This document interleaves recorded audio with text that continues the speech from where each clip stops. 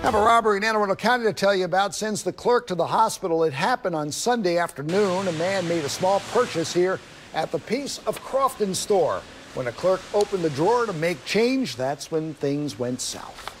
Suspect then takes out a can of pepper spray, threatens the clerk, sprays the pepper spray at him, then reaches across the counter into the register, grabbing a stack of $20 bills, and then flees from the store. County police say the suspect left on foot. The clerk was taken to the hospital to be treated for the pepper spray.